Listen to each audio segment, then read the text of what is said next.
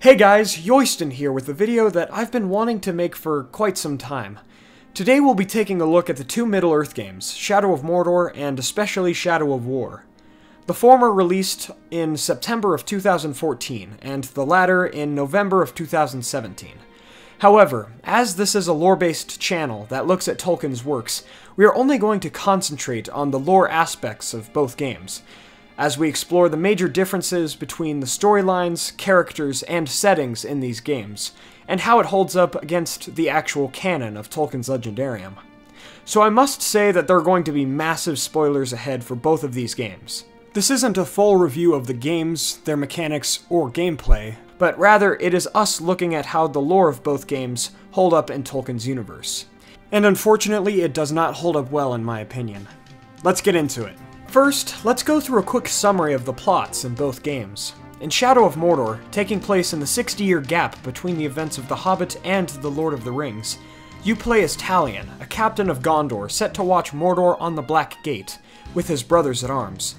Their watch is attacked, however, by the Black Hand of Sauron, one of the Dark Lord's top lieutenants, resulting in Talion's near death and the death of his family. They are sacrificed by the Black Hand to try to summon the wraith of the elf Celebrimbor into himself. However, the elf is imbued into Talion, bringing the captain of the guard back from the dead. After this, Shadow of Mordor is a revenge tale of Talion and Celebrimbor against Sauron, the Black Hand, and their forces.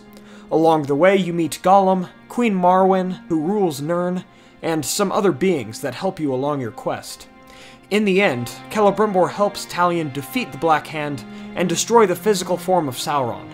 The game ends with Talion looking at Mount Doom while declaring his desire to forge a new ring of power. The second game, Shadow of War, picks up right where the first game left off. In Mount Doom, Talion and Celebrimbor forge a new ring, an inverted One Ring basically. However, soon after, Celebrimbor is abducted by Shelob, the daughter of Ungoliant, who exchanges Celebrimbor for Talion's ring. At this point in the game, Shelob takes the guise of a fair woman, rather than the spider that we all know her as. She claims that they have a common enemy in Sauron, who has betrayed her in the past.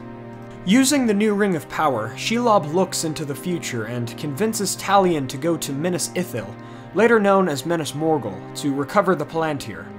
After coming to the fortress, Talion wants to save his fellow Gondorians, while Celebrimbor wants only to save the Palantir. In the fighting, the city general named Castamir betrays his people and lets the Witch King's armies through the gates. Talion is able to escape with the help of Eltariel, an elven assassin working for Galadriel. The Witch King seizes the city and renames it Minas Morgul. Using the Palantir, the Witch King finds that Shelob holds Celebrimbor's new Ring of Power, and he sends his Nazgul forth to attack her. Talion saves Shelob and the Ring of Power is returned to him. Shelob tells him that the fate of Middle-earth is in his hands. Using the ring, Talion turns an army of orcs, assists Gondorian survivors, and helps the forest god Karnan defeat a Balrog raised by an orc necromancer, while also hunting the Nazgul. After assembling enough power, Talion assaults Minas Morgul and defeats Isildur, who cut the One Ring from Sauron's hand, as he is now a Nazgul. I know, I can't believe it either. We'll get back to that in a second. Upon seeing how Isildur was corrupted, Talion decides to destroy Isildur and release his spirit, rather than corrupt him with his ring. Celebrimbor is angry at this decision, and Talion realizes that Celebrimbor wants to take Sauron's place, rather than end his tyranny. So, Celebrimbor and his ring leave Talion to take Eltariel instead. Without Celebrimbor, Talion begins to die, and he is visited by Shelob in a vision, who says that if he and Celebrimbor had fought Sauron, Celebrimbor would have enslaved Sauron and marched upon the rest of Middle-earth. Shelob then implores Talion to continue the fight against Sauron. So Talion picks up Isildur's ring to preserve his life. Using his power, he defeats the Witch King and takes the city and the Palantir. In the Palantir, he sees Eltariel, Celebrimbor, and Sauron fight, resulting in an everlasting conflict of their spirits, creating a flaming eye upon Barad-dûr. Talion decides to use Minas Ithil to stay Sauron's forces in Mordor, but falls inevitably into becoming a Nazgul. Eventually he is defeated with the others after the One Ring is destroyed at the end of the War of the Ring, and Talion finally finds peace. So, now that we know both the plot of Shadow of Mordor and Shadow of War, we can look at how it holds up in a lore perspective when you consider all of Tolkien's works together.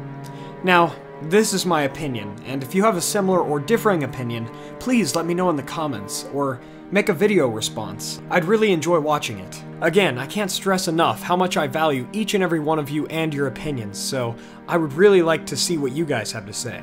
In my opinion, these games are not respectful to their source material of Tolkien's Legendarium for quite a few reasons.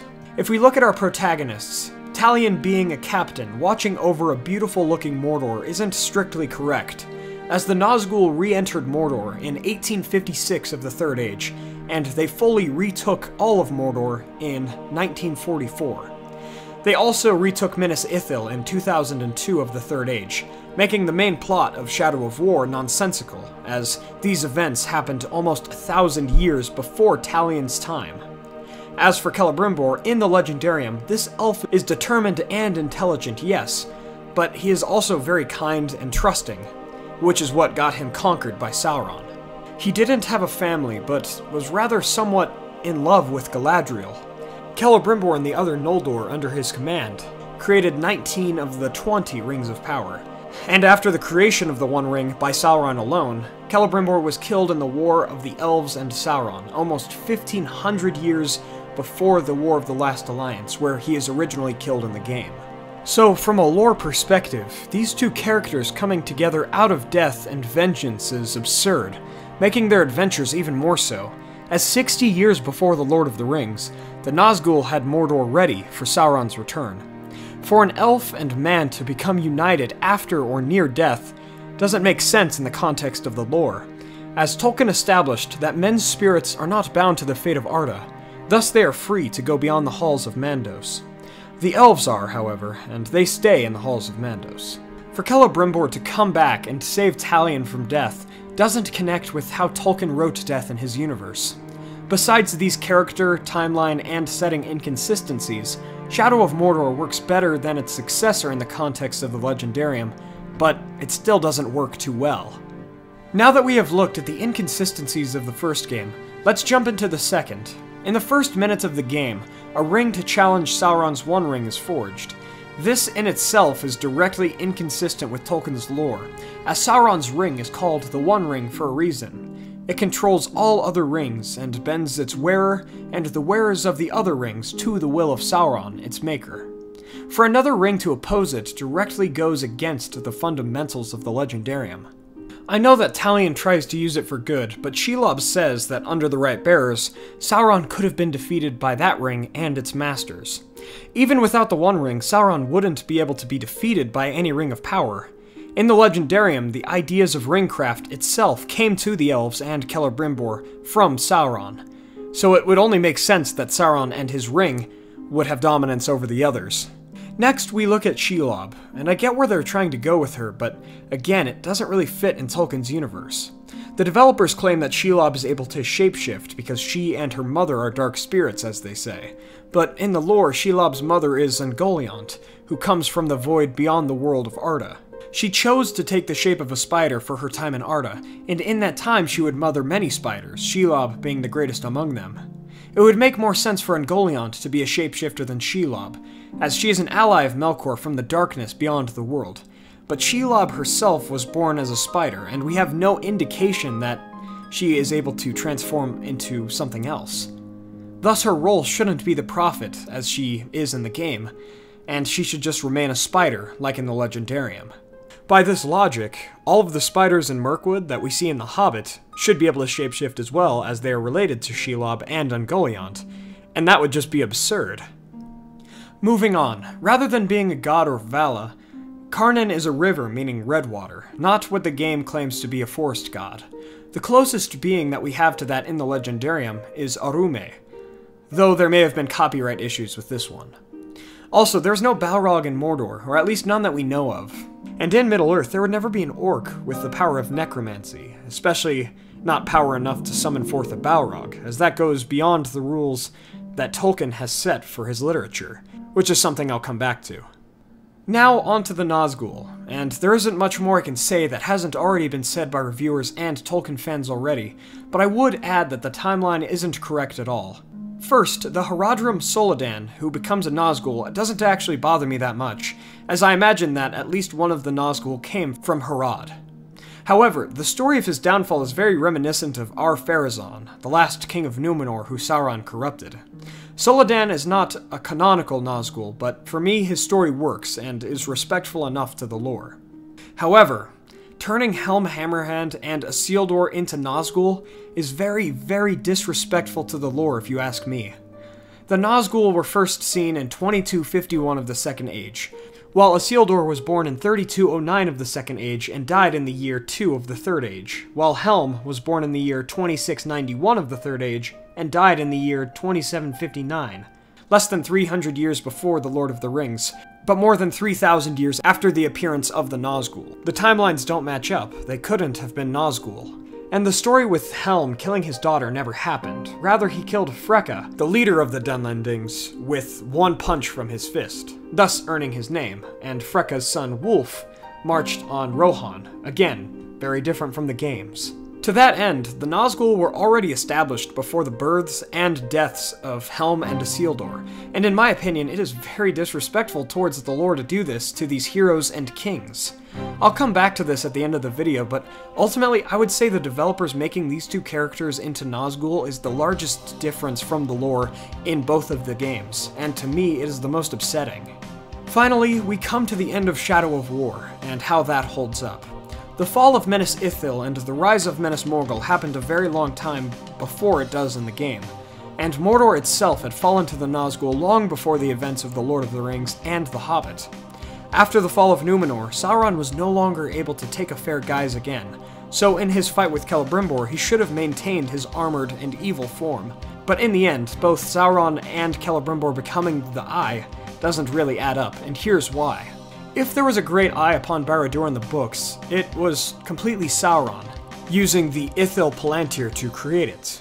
However, in the books, I'm not entirely sure that this flaming eye exists, because there's never an actual affirmation about it, but rather a great many pieces of imagery about eyes, flame, and Sauron. It is possible that Sauron only used his Palantir, and saw out of his windows in Barad-dûr to keep an eye on Mordor and the rest of Middle-earth. And as for Talion, his ending in becoming a Nazgul is interesting in my opinion. But in the Legendarium, the Nazgul remain the same beings as they always were, trapped in servitude under Sauron, as they cannot be killed, but only recloaked. And I'm not sure that they found peace after Sauron's defeat like Talion did, as the final cutscene of the game is him walking into what I assume to be the West, while dropping his armor and his weaponry. For me, these are the major differences between the two Shadow games and Tolkien's Legendarium, and even though there are more, these are the largest plot-wise.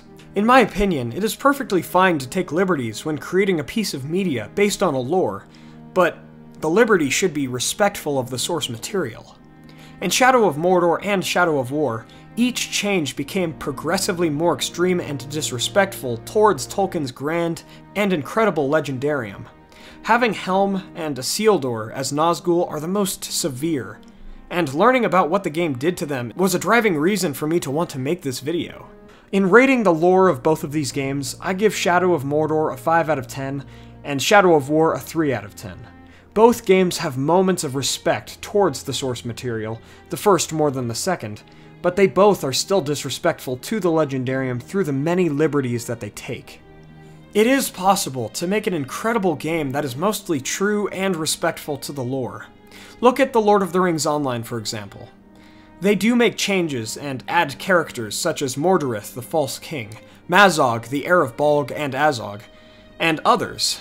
And they implement these characters in a way that doesn't weaken, but rather strengthens the lore of Tolkien's Legendarium as a whole. And they do this in such a respectful way, respecting both the player and Tolkien.